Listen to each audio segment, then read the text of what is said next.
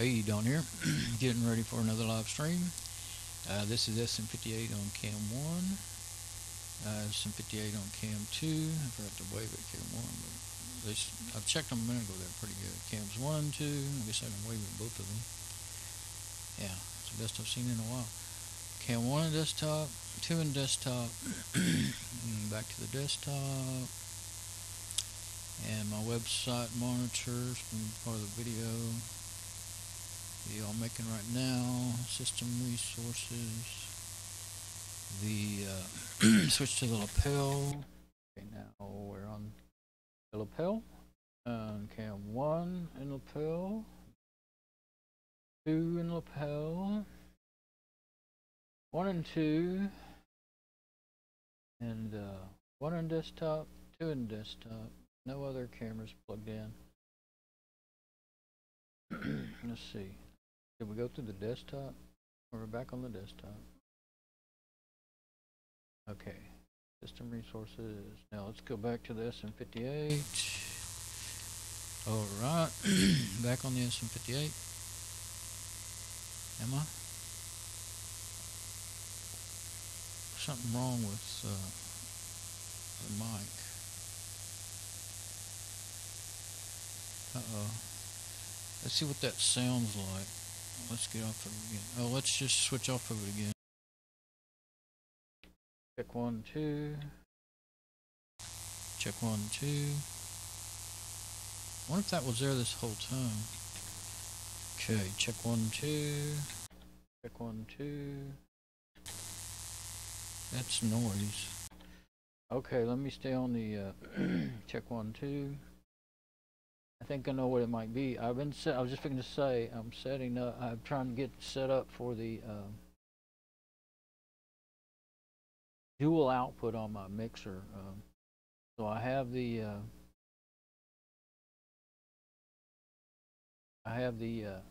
earphone output on my. Let me show on the camera. So my mixer has my Behringer Xenix 802 has mains output, and it has a control room output, and of course there's a couple other ways to output sound, but that's what I'm planning on using. Well, let's put it over there. That's a power. Okay, well that's a DC power though. That wouldn't interfere. Say, AC power lines near your audio cables can introduce a lot of noise. So anyway, I have. What I have is normally I just have this cable's always plugged into the computer, the 2 RCAs coming out of the computer. Okay, so my main outputs, this one down here, goes to the computer, to my Lenovo i5 that I'm normally always stream from. The headphones output goes over here to the 2 RCA tape inputs on the mixer, and then what I use it for usually is just to I turn it on when I want to hear what's, monitor the VM. You see it goes mic into the mixer and then mic and then out to the VM. That's what these two, that's the outs. I can't keep my head straight. These are the main outputs. These are the input. This is a headphone. And that is a foot switch over there. You can't see that. And the power, you can't see that either. Power for the input for the VM. Okay, so normally I send the headphones over here, like I said, and then the control room goes, it goes to another cable that I unplug where I plug in my headphones. That's just so that instead of plugging the headphones in here, I plug them in over there. Well, because I'm using the control room output mostly, so that gets 2 1/4-inch outputs, turns it down into a stereo, 3.5 millimeter stereo for my headphones. That works for being able to hear what's coming out of the VM. Now I can just plug it in the headphones, but then I only hear what's coming out of the mixer. And so I want to hear what my effects are like, when I'm checking my sound, my compressor, noise gate, and a little bit of reverb. And so with the control room output, I've never really used them. I've always known they were there. But, well, I guess they could be for monitoring the signal, like if you had a production of some sort, well, whatever kind of, it could be a video production. But anyway, but also I always thought they would be good for using to record. Now, normally when I did record, I would either use, anytime I recorded just, you know, audio in a live, when I was mixing for a live band, I tried out using the, with the bigger mixers, you know, like the 16 or 32 channels, I tried using the aux. There was a lot of aux sends, and so I tried using the aux sends, because then you need one mix for your live sound, you need another mix for the tape. And I tried doing that, but one person can't do that. You can't. For one thing, it's too loud. Even if you stick your headphones on, you can't still hear the mix, you know, the aux sends. Barely, depending on what you're mixing. But I always mix loud bands. So, then the tape out was the next best thing, because, and sometimes it got really good. If it wasn't a loud band, like especially acoustic, the best one I remember getting was on a little acoustic. Well, it was led by acoustic, but they had electric guitar. But they did. The girl was a singer. She did not want that electric guitar heard. She kept saying that over and over. And so anyway, I got a real good mix on it, and just the way she wanted it. And then I sent it to a cassette tape, you know, recorder, just in my jam box, my AWA jam box, out of the tape outputs. And see that whatever you have in the mains. Now these two that aren't plugged in, that's the tape outputs on this mixer. These are the tape inputs. But they're RCAs. They're just line level signals, RCAs, and I sent them to my AWA jam box and the aux input. It was a real good recording, nice little live set. It was actually her last show. I had never seen her before or met her. It was her last show before she went overseas to do missionary work. These were all I mixed only for Christian bands, you know, whatever style they were. I didn't ever do any regular shows, except one time I worked on one and got paid for a regular cover band for some big dinner or something. But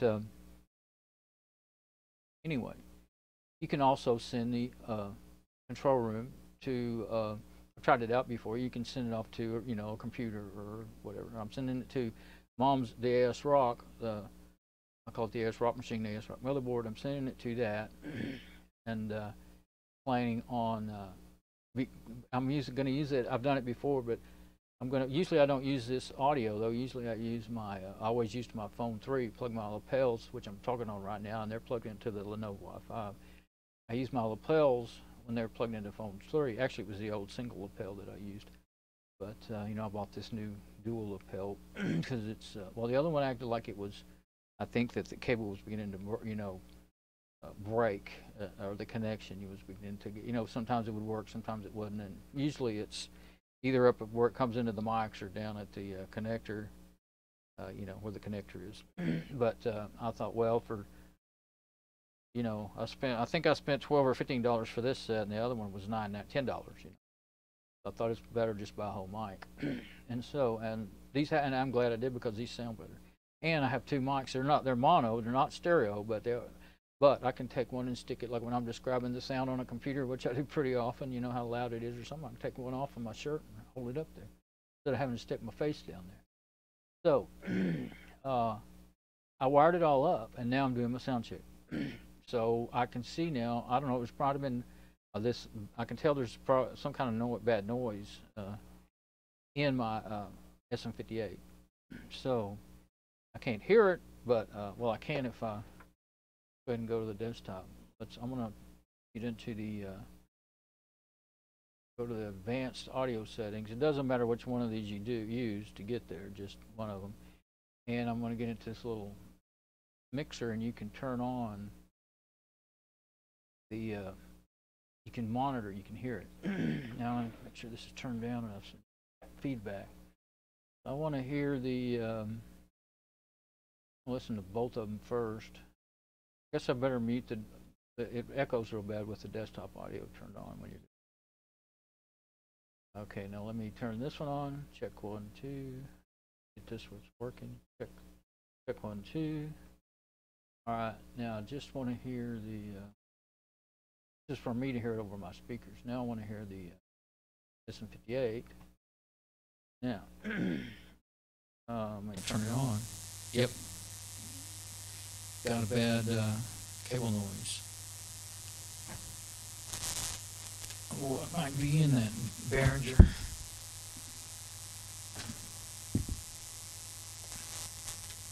I'm gonna have to move my mic.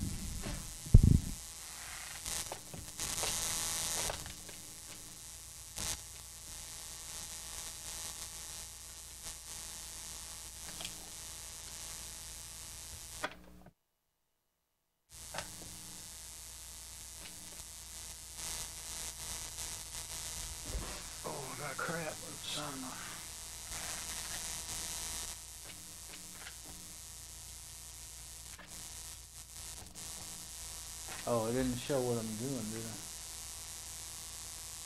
So what I'm doing is just twisting these cables and taking them out and putting them back in. Because what happens, twisting them helps because often you get oxidation, even taking them out and putting them back in. But I can tell it's coming from the headphones. So,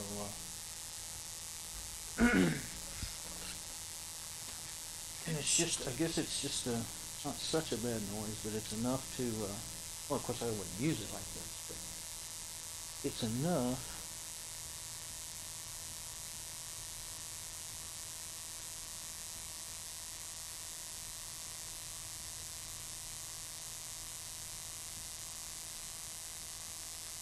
track to control room. Yeah, I have to do that. That doesn't make it go away either. You know what? Better watch out what button I pull or I will get a horrible feedback. So it's definitely the headphones signal that we're getting the noise on. That may be that mom's machine. You know what, I think it has a buzz in the audio and the sound card, period. So this may not work at all. So, it doesn't even go away though when I unplug. When I turn off control room to check 1, 2. Check 1, 2. Could be that it's not even related.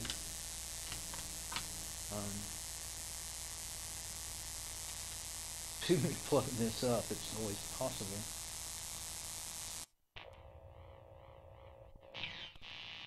I'm switching the different effects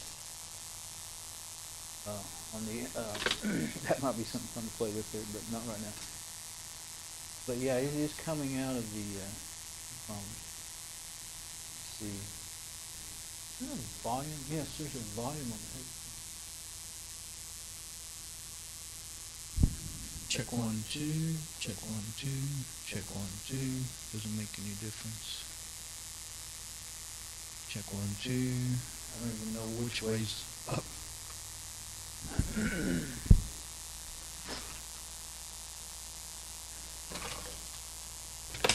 There's no indicator on it. I'm sure you're getting a bad echo with both mics turned on, but I can't help that right now.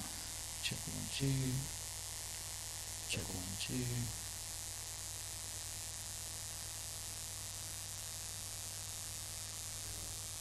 One, 2, 3. 1, 2, 3. 1, 2 and a half. I'll put it right in the middle, because you know if you're at the top of the gain, then I'd rather put the gain in the mixer. I know I don't have it turned on because it's not working. Let me look over my mixer and see if I just made a mistake of some sort.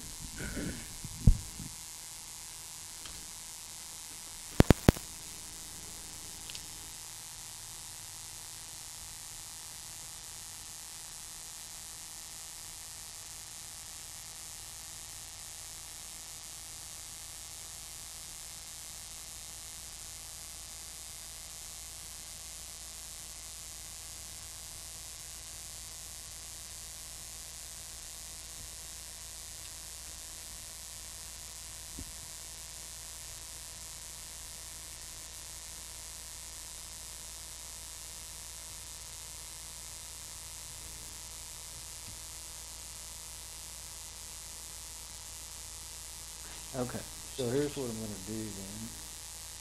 Let's just, now let's see if it goes away. I'm going to unplug the control room. Yep. The left side.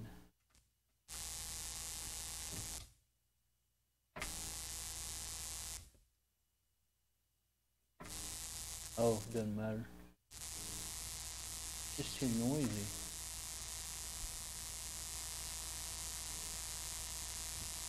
What I'm not understanding is why that noise is coming back to the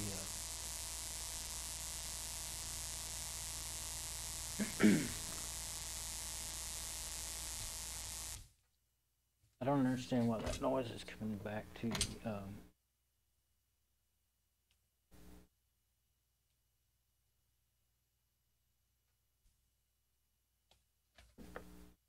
the go ahead and mute. Let's see.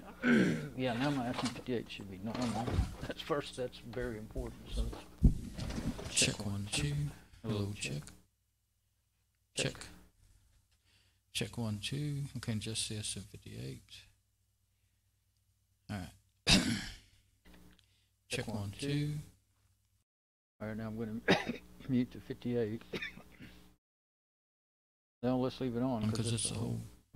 Yeah, just leave it on. And you're still going to be echo, but you can hear me. Everything. I'll set the SM58 over there on the desk so you can hear me shoving in my keyboard. Yeah, something got on my glasses. Okay. Let me think about this. There's another way to get sound out.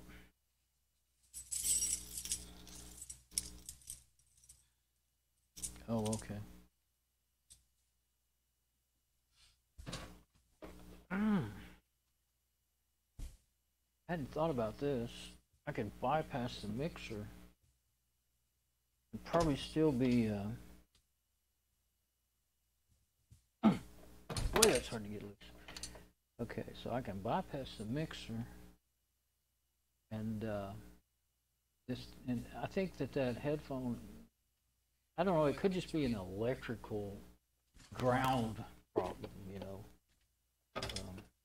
We're getting a ground noise, or actually, well, these things aren't grounded, so that's, well, usually you use a ground lift to get rid of something like that, but these things are not grounded. So what I might be able to do is, yeah, I think what I might be able to do is go straight from the earphone output on the V-amp to that computer. I don't see any reason why not. Let's see. Well, I'll leave. I was going to plug my normal cable back in, but I won't do that until I'm sure that's what I want to do. On my phone. Now, the way I've done this before and had good audio to it also was, and I am using the phone 3 again. The battery swelling went down a whole lot, and it's on right now. But I haven't set it back up in this machine here. So I had it on because I made a quick video and then it was uploading to, but I could just plug in my lapels to this phone and turn on that. But it wouldn't work in here. I don't have it set up, but it would work on Mom's machine. But I think while I'm at it, I'm just going to try this out because I believe I have the adapters. Let's see, did I move? This is not going to affect the SM58 won't pick this up. This is going to go the normal way for the SM58, you know, going through the mixer, V-amp to my computer, and then the earphones will be the extra signal wherever they are coming out. But and then I'm just going to join those two cables together. They're both RCA, luckily, RCA connectors, male, but you need a conversion, a converter with 2 females. I either have one in here, or yeah, I have 2 of them. I thought I did. So now I can convert. Still don't have a way to listen to the. I'll figure that out in a minute. Just realized that.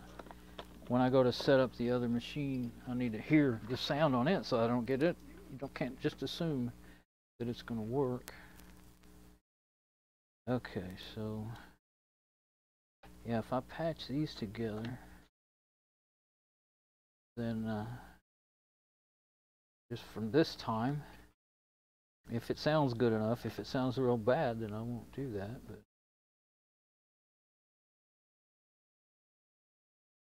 so what I'm doing, if you can see what I'm doing, because I've got to move this sound thing to where I can tell. I can turn that off again. Okay, so I'm turning off the monitoring of the sound and closing that window. There we go. Now, here's what I did. female to female in between the two RCA males. And now the signal is routed over there to mom's machine, AS Rock. And when I get on it and do a sound check on it, then I'll find out if it's going to be buzzing and terrible. But let's see, make sure that just the act of doing that didn't introduce buzz back. It may be sending buzz from her computer over here into, there may be a back feed coming back through. So let's see if there is. We can't do that at all. I might have figured this out before and forgot.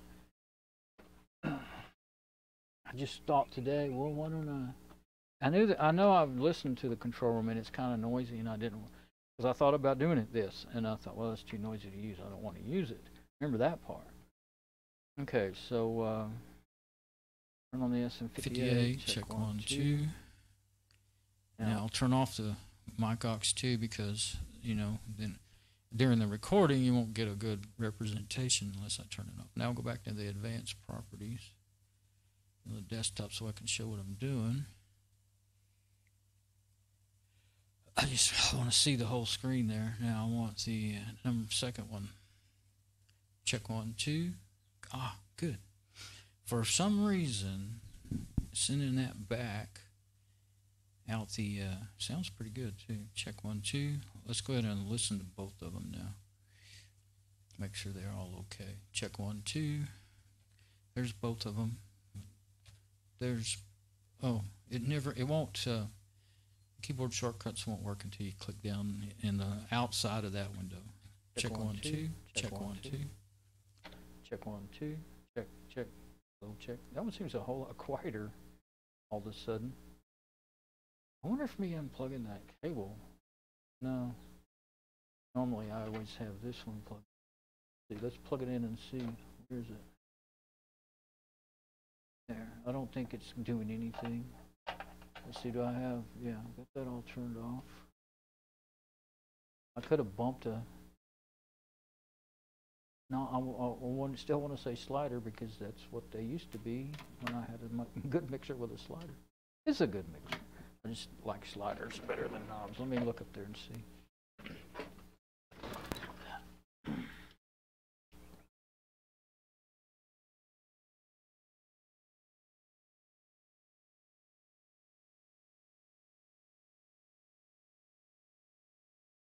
Okay.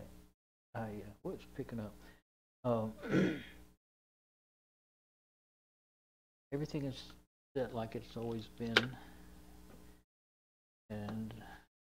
But I don't have that cable plugged in. That may have been a bad thing to leave plugged in. That might have been causing some sort of not a real feedback, you know, no noise in the audio, but it could have been somehow degrading the signal, causing some sort of signal loop that was degrading my signal on the. Oh, wait, I'm on the. Yeah, I'm on the number 2, not, okay. Now then, let's listen to both of them. Check 1, 2, check. It looks to me like the SM58 could be a tad bit louder than the other, but it depends on what tone of voice I'm using. Okay. So, check 1, 2.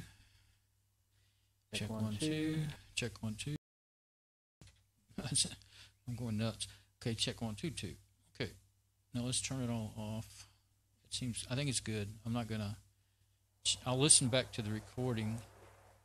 Can you hear the jet plane?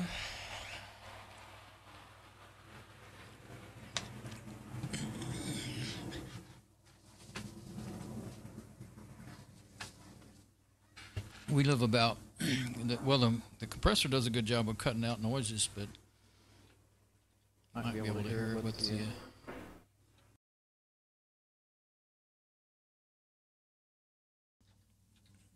the compressor does a pretty good job of cutting out noises. I usually don't have the window open, but it's a real nice day, 76 degrees in here and 61 outside. But and I'm with all these extra, and then another big machine, that 8300 processor running AMD. I didn't want, you know, it was just a good day to do this and have the window open. We live about 15 miles from, what is it? I don't know what they call it now. It used to be Carswell Air Force Base all my life, and then 10 or 20 years ago they changed it to Naval something Naval Air Station. Anyway, they still fly the jet. You know, well, I don't know what that was, but that's a fighter jet. That's what that was. They still fly F-16s.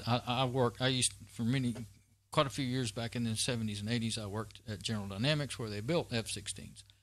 And so I know an F-16 quick, you know. If I go look out the window, I can know it from the bottom or top or front or whatever. Well, maybe not the front, but anyway, I would probably know it maybe, but you know, other machines are kind of other planes are similar. So anyway, you know, that might be a blessing in disguise there. I may have always needed to unplug that. There's been a few times when I got an odd noise like that, and I just twisted the cables on the V-amp, and then it quit. And so it could be, I hope not, some component, you know, going bad in the V-amp, and it used to stop that from happening, but now it's beginning to happen. But I hadn't thought, I don't know if I ever thought about it, but I haven't tried this before. So, I do actually have two separate outputs. It's just that I do know when I listen to that headphone output with just a set of headphones, it is noisy a little bit, so it's not near as good as the main output on it. So we'll see if it's acceptable. I have to go get on the other machine to test that. Well, and of course, I was thinking after all this, it might be an interesting video, although it's kind of mixed up, but of how to do, you know, how you can do things and troubleshooting. But then the other machine, but I'm not streaming, so I can just have to upload this if I decide it's worth it. And so then if I make another video over there on that machine, then I could, doing my test, I just realized, yeah, I can do my sound test as a video like I'm doing right now. And so let me turn on my desktop audio in case I, you know, forget. I want it to be on when I need it. Okay. I think we're good here. So now all we got to do is, last thing I guess I hadn't done is test the music out, and then I'll be able to tell if this thing is ready to stream on.